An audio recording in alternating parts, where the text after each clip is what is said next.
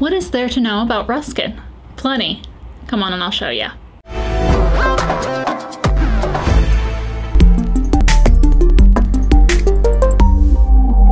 Ruskin was founded on the banks of the Manatee River in 1908. It's named after the English writer and social reformist John Ruskin. By 1925, Ruskin's population was still at 200 people. It had 6 hotels, 2 sawmills, 1 turpentine still, a public library, the Ruskin Telephone Company, 4 groceries, 1 garage, a well driller, 2 restaurants, a dry goods dealer, a carpenter, and a number of fruit and truck growers. Some of the fields had been cultivated, and tomatoes, cabbages, onions, and other crops were being raised. There was also a nursery established just for ornamental plants. With the road developments, auto service was then provided to Brandon, Tampa, and Wimauma. Ruskin is the seat of the South Hillsborough County Government Center and has a branch of the Hillsborough County Public Library System.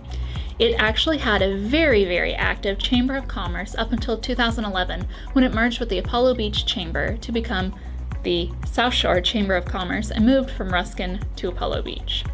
Ruskin's median household income is about $57,000 according to the last census taken, and the median housing value is $183,700, again according to the last census taken. Ruskin is home to the ever-popular Little Harbor. Little Harbor is home to a lot to explore, from the beach with a beautiful bar and grill on the beach to go and explore and watch the sunset over the bay. Straight from the website of Sunset Grill. Overlooking our secluded beach and the beauty of Tampa Bay, a table at the Sunset Grill offers a view of one of the most beautiful sunsets around, and the city of St. Petersburg across the water. Open daily for lunch and dinner, and brunch on Sundays, we are the perfect place to relax and enjoy an array of our chef's signature dishes. Little Harbor also offers a marina, an inn and resort, condos, and single-family homes for sale right on the water. Ruskin has so much to offer for you to explore. Ruskin is home to Care Animal Shelter, a no-kill shelter based conveniently right off of College Avenue, not far from I-75. There is also a non-profit, privately owned dog park right around the corner, as well as plenty of trails and nature preserve areas to explore, such as Bahia Beach, E.G. Simmons Park, Little Manatee River State Park, and Camp Bayou Learning Center. If trails aren't really your thing, but still need some exercise or socialization, the Baudette Ruskin Park, now named the Ruskin Park and Community Center, has a large paved walking trail around the perimeter of the property alongside a street hockey rink, basketball courts, a great playground, and the beautiful community garden. There are also programs provided at the community center for all ages, from after-school programs to sport programs to educational programs such as computer classes.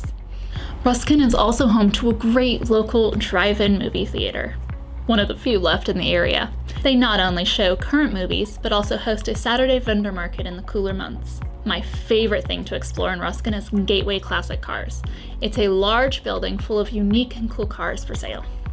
No 2 visits are ever the same, as they always have rotations of vehicles coming in to be sold and things obviously being sold.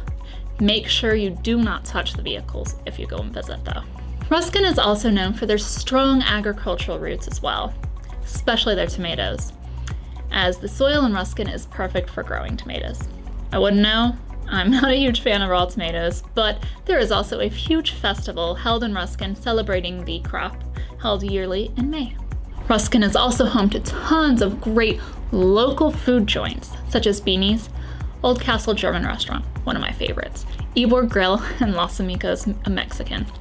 Ruskin is also home to great growing neighborhoods such as the Cypress series, Cypress Creek, Cypress Mill, etc., Hawks Point, Shell Cove, and much, much more.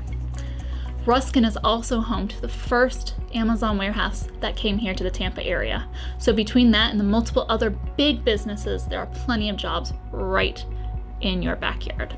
Is there anything you think I missed? Tell me in the comments, and make sure to check out my guide, Moving to Ruskin, and subscribe to my channel for even more great information on Ruskin and the local surrounding area.